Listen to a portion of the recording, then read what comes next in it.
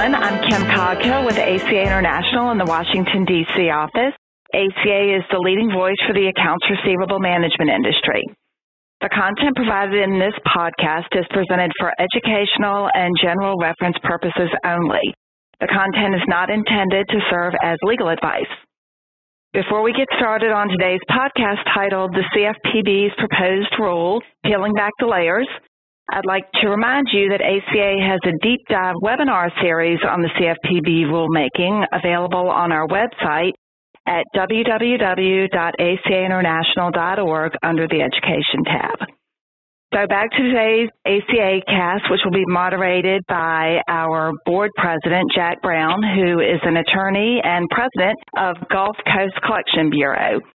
So Jack will talk today with Eileen Bitterman, a compliance officer and shareholder with Weltman, Weinberg Reis, and Tim Collins, the chief compliance officer with TrueAccord. So at this time, I'll turn it over to Jack. Thanks so much, Kim. I'm excited to be here today with this esteemed panel to talk about the CFPB rules and rolling back the layers a little bit to dig into a little bit of some of the proposals that were rolled out last month by the CFPB.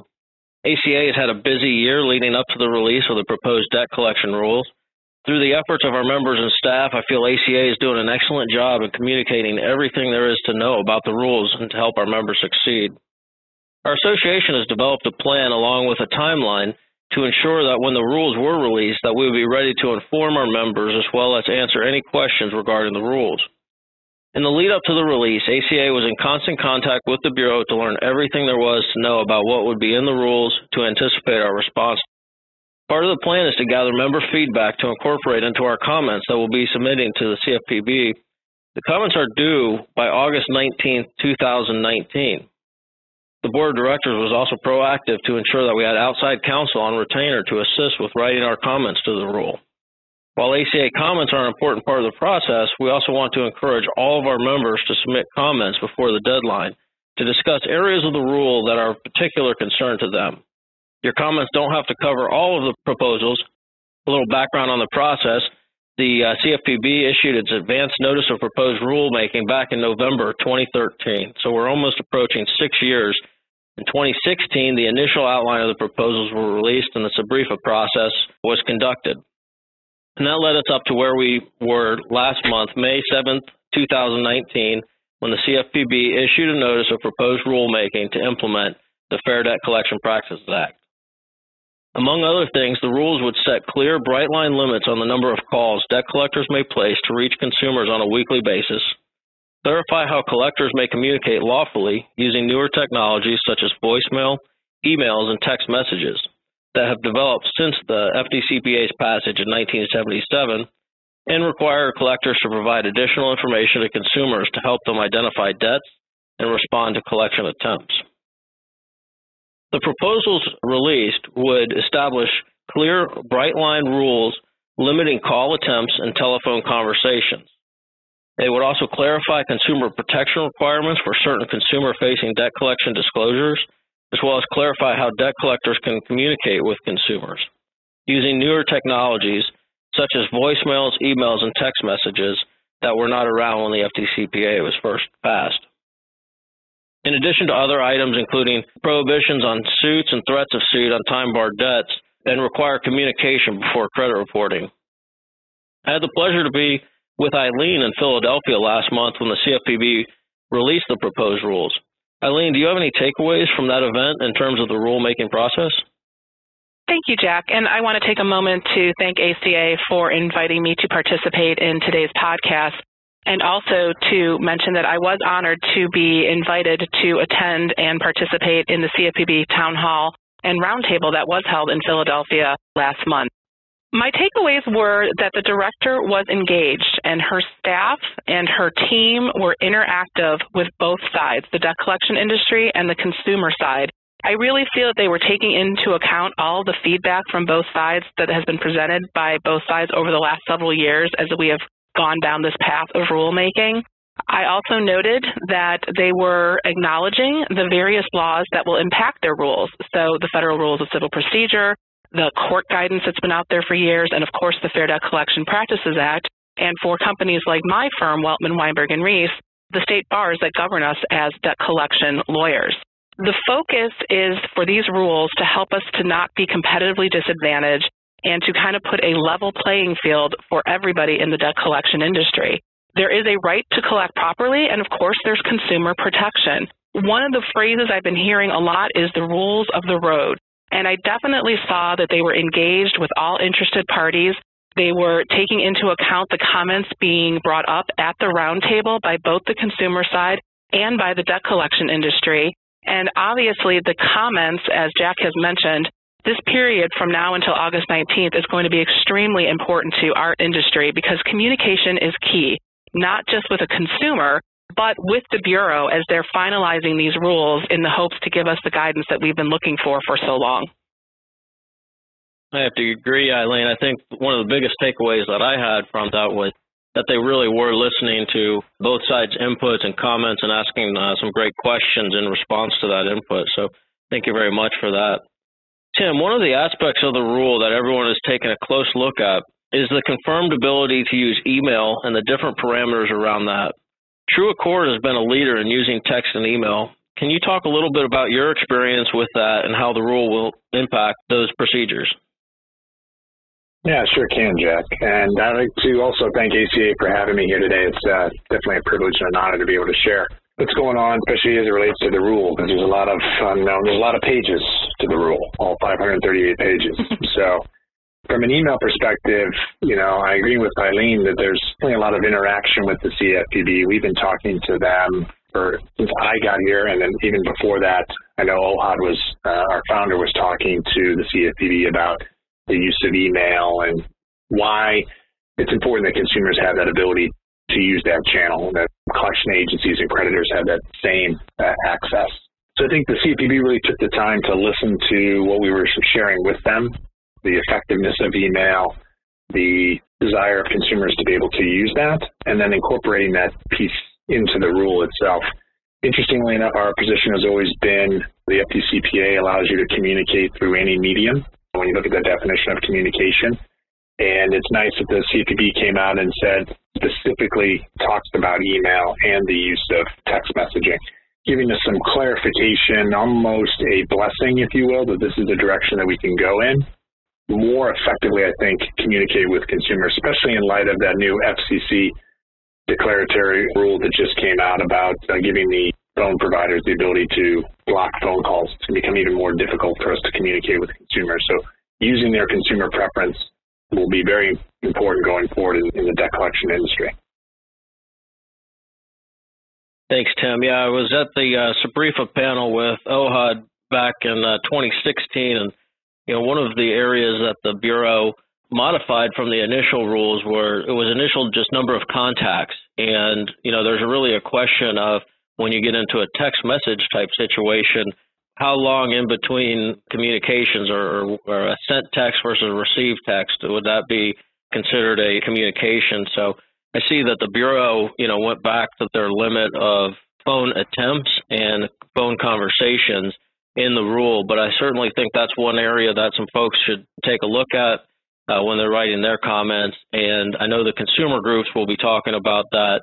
I had a person after the Philadelphia meeting say, that some of the consumer positions being advocated that this is an unlimited, cellular plan with unlimited text and emails and talk. So certainly something that we might want to look at. And another area that's within there is the differentiation between the work and the personal emails that's outlined in the rules. I think that's something that our members should take particular note of and pay some attention to that and think about how that might affect their operations.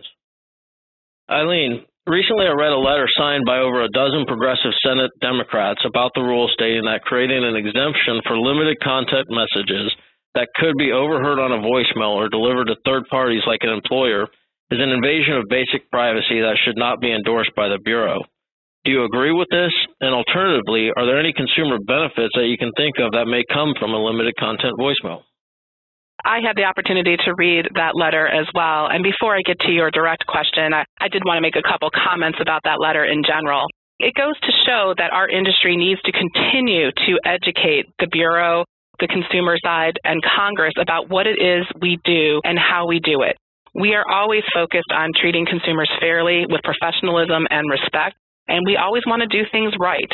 There is a perception that some of the things we do that I believe is a little bit inaccurate. So some of that letter, unfortunately, addresses some of their beliefs or perception about default judgments and being obtained with unsubstantiated information. And we all know the courts are efficient and effective, and when default judgments are granted, there is evidence required, the consumer has an opportunity to defend, and then the courts are properly issuing those as well. So in terms of their focus on even, for example, lawyers needing to be held to a higher standard, we already know that attorneys are held to a higher standard. We are governed by the Supreme Courts of our states, and we focus on being ethical and compliant at all times when engaging with a consumer, because our purposes for engaging that consumer is to obtain resolution. Brings me back to the limited content message inquiry that you're making.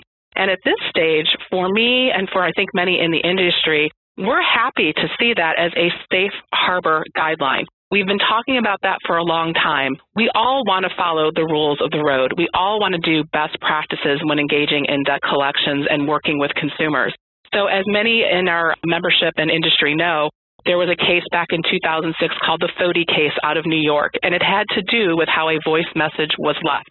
Was it in violation of fair debt or not, based on interpretations of that statute? Over the years, there have been a lot of cases that have developed around that line that basically is questioning, when you leave a voicemail, do you have to leave it a certain way with very limited information in it? Or if you don't leave enough information, are you not providing the mini Miranda required to be a communication for a consumer? And then the anti-Foti side of that saying, well, if you leave it in there with the mini Miranda and identifying yourself as a debt collector, has the person now just done a third-party communication, which is also in violation of fair debt?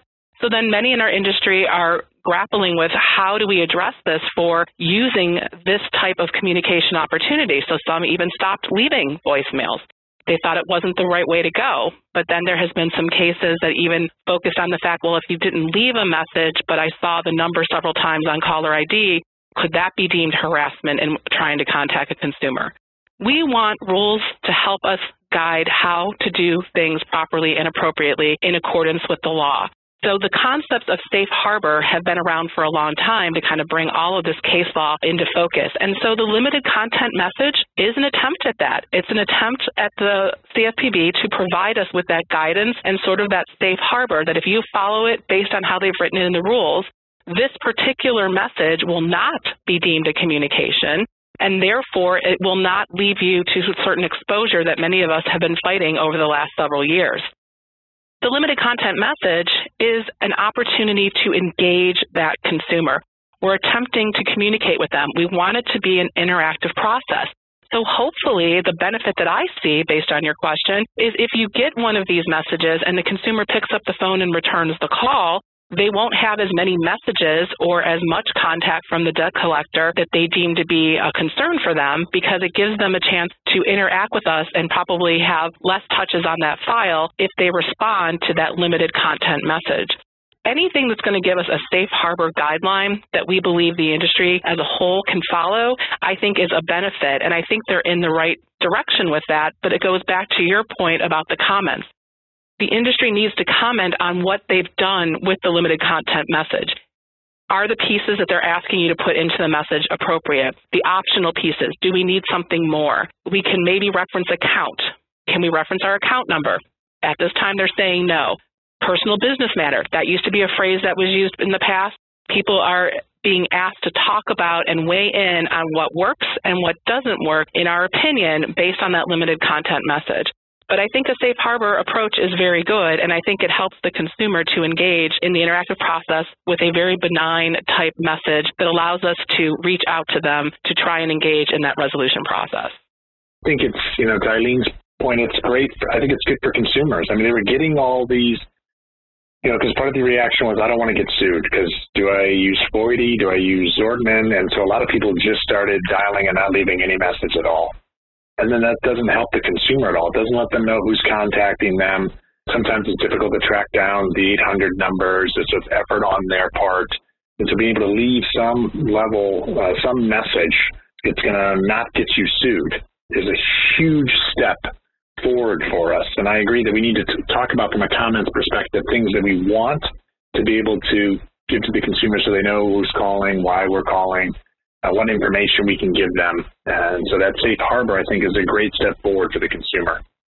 Just to follow up with what Tim just said and what we've all been talking about is consumers want options. And with modern technology, as Tim was talking about with the email concept, we now know the limited content message. I mentioned a lot about voicemail, but can be done by text. And so the consumers want the opportunity to be communicated with in a manner that makes sense for them to be able to respond when appropriate and how they want to engage. So I think that this is not only the safe harbor concept, but also the fact that we are engaging additional technology is a very good benefit for the consumer. I agree. I think it's interesting. I had a meeting with our operations team this week talking about this going forward and recruiting some new employees and thinking about the employees who may be, rather than just call center type operation, but texting back and forth with the consumer and really engaging in more modern communication platforms and techniques. And I think we'll probably see that moving forward. Tim, your point makes a great transition into this question and the developments going on at the FCC and the declaratory ruling that required default opt-out blocking in their call blocking and procedures at the carrier level rather than an opt-in blocking. Additionally, the ruling states that reasonable analytics for blocking include things that very clearly can sweep in legitimate calls such as our debt collection calls. And certainly the process of calling and not leaving a return number to call would pull them into that analytic. Do you think this has any impact on areas of the CFPB rule? I think it does, Jack. Email's been around for a long time. And in the old days, we used to get all of this spam that would come in. We don't see those today. The reason we don't see them is because the internet service providers, Google, Yahoo, MSN, all of those folks have put in these blocking tools. Those emails still exist because we get them from time to time. One will sneak through every now and then. And now we're going to see that apply to phone calls. And my fear is that phone calls that from our organizations in this industry are not even going to show up in a voicemail. They're just not even going to make it. Because when you talk about reasonable analytics, I'm not sure what that means. I mean, if you look at it, if you apply email analytics as an example, if you send a lot of emails at one time, you're automatically considered high risk. If you want to send emails, you have to do it over a process. You start off with sending a few thousand one day, and then you can double that number the next day and double that number the next day. I don't see it from a collection agency perspective really having that level of sophistication yet. What a phone service provider could see is all of a sudden, we fire up our daily, dialer campaigns, and they start seeing a lot of phone calls going to a lot of people. That look like spam in email. That could look like illegal phone calls from whoever. And so my concern is that it's not even going to make it through. Then how do we know? I mean, how are we going to know that piece that it doesn't go through? We'll see that, of course, on the back end. Collection agencies should have analytics in place right now to be able to look at it and say, okay, is this number being compromised? If we're not seeing enough right party contacts or even people answering the phone, we should be able to see that pretty quickly. But having that piece built is going to be crucial going forward. And then my concern is if they're going to do it for phone numbers, they're definitely going to do it for text. It's going to come at some point in the future because I think a lot of people are going to, once phone numbers become ineffective, they're going to move to the next spot where they can be effective. These are the people that are illegally making phone calls and illegally sending text. They will have no choice but to go to text messaging. And so we'll see the same thing happen again, Jack, that we're seeing right now with the phones. There'll have to be reasonable analytics. You're going to have to, block. Most of them probably won't go through, and we have to work through that process. And I think that's why it's so important for us as an industry to have these other channels, whether that's email, whether that's direct messaging through any one of those others, whether it's a Facebook direct message, Twitter direct messaging, Instagram. I'm not sure Snapchat, we can get there from a compliance perspective, but someday probably. So we're going to have all those other channels, and then we're really going to have to invest in our websites, right? So consumers can find us and they can do things on the website that maybe we've done in the past over the phone. We just have to create all the channels we possibly can, assuming that at some point we may lose the ability to send phone calls, and we have to go back and fix that, and that process takes time. And we can't be down for days. We have to be able to be calling consumers every single day. It's going to be an interesting process, but I think the CFPB coming out with this and saying, look, email is good, text is good, and these other channels, as long as they're not to the public, these are all good. We just need to figure out how we can set that up from a systems perspective and do it in a compliant way that's good for the consumer. Yeah, I think you make a great point there when you talk about the various messaging platforms and what we can and can't do. My kids constantly remind me I'm about 6 months to a year behind all of the current technology that's out, even though I think I'm up to date with it. And, I think when we're looking at the rules and our technology, it's difficult, but we shouldn't limit ourselves to what technology is available today, but also think about what might be coming out down the road as well. Well, at this point, ACA is in the process of receiving feedback from membership in various forums as we put together our comments to make sure that we provide detailed feedback to the CFPB about our thoughts on the proposal. Are there any issues that either of you encourage everyone to think about that we have not yet discussed? Tim, I'll open it up to you first. From our perspective, obviously we're heavy on the email side.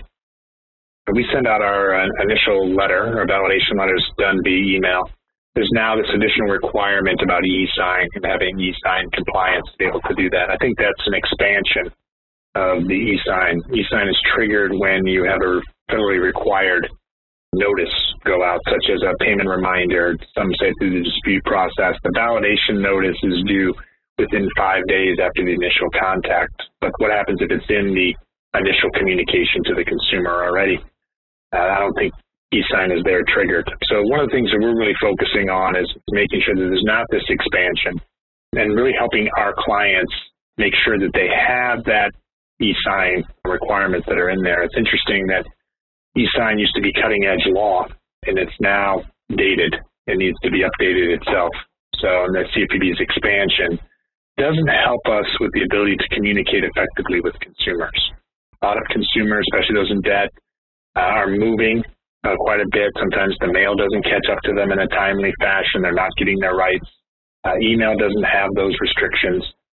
So that's one of the areas we're really focused on, is making sure that it's not required in every single communication that you have that e-sign requirement. Great information there, Tim. Eileen, do you have any other thoughts? Actually, following up different aspect of the validation notice, I think what Tim said is fantastic, because we are all looking forward to the opportunity to send even more email than we have in the past and do it in a compliant manner. What we are focused on is, again, going back to that phrase, safe harbor. The CFPB rules have given us a validation notice, an actual document that they're trying to say, if you follow this notice with this content, this will also be deemed a safe harbor. And we are encouraging everyone to look at that very closely to make sure that the validation notice is in a format that works for you. Definitely comment, say what works, what doesn't work, what maybe should also be considered a little bit further. Obviously, it has the 1692G validation verification notice that we're all used to from Fair Debt, and we've had Fair Debt guidance for years with certain requirements, but now their rules are adding an additional aspect to this validation notice that allows the consumer to give a response and tell the debt collector certain things about whether they dispute the debt, whether they think it's already paid, whether they want to know additional information. That additional requirement in the validation notice has to be looked at to make sure it's being incorporated, and that the information being shared now is in a little bit more of a plain language approach in how they've set up the notice. But even for us, for example, we notice there's no field that has the date, the actual date the notice was issued. There's new dates on there. There's the date for when you can ask for your verification validation with your 30 days by adding the 5 days in that they're suggesting, and there's the date with regard to the itemization date of the 4 that you can choose from. The actual date of the notice, we didn't see a field for that. And practical, that's important to us for showing our client requirements that we've gotten it out in time and being able to track our communications in terms of when we're sending that validation notice out, whether it's electronic, and that date may make a difference about what your validation response date is, or whether you're doing it through paper mail. We encourage people to, again, take advantage of the safe harbor opportunities that they're providing and look to see how we can get enhanced guidelines from that, because again, we all invest in compliance. We're all focused on best practices and trying to get to that resolution with the consumer. So we really don't want to limit access to the population we're trying to help, right? So some of these new triggers with regards to the number of calls and the fact that you can reach out via email and text is going to be beneficial to the consumer, but we have to make sure we continue to educate everyone on the fact that it is beneficial to engage with that consumer in an interactive process at an early stage in the hopes of possibly resolving and addressing the matter prior to having to get to a lawsuit. We really see lawsuits as last resort. We're trying to engage at an early stage with our validation notice or with a limited content message call or a phone call interacting with that consumer to see what we can do to get things addressed for them and for our client. We encourage, as you have all mentioned so far today, to review the 500-plus pages, take an opportunity to look at the comments that the CFPB has asked you to comment on, and weigh in on the ones that are significant to you, not only for the industry, which ACA is doing so well, but also, as you said, for members individually to have their voice and their message heard. Thank you so much, Tim and Eileen, for your comments today. While there's still a lot more to the rules than what we talked about today, I think we were able to peel back at least one layer to that and really appreciate your input and comments here today. Thank you, everyone. Before we close today, I'd like to remind everyone that news and information related to the accounts receivable management industry is covered extensively in Collector Magazine and in ACA's daily electronic newsletter, which are both available on our website at www.acainternational.org. This podcast and ACA's other podcasts are available on ACA's website or wherever you normally listen to podcasts. Thank you and have a great day.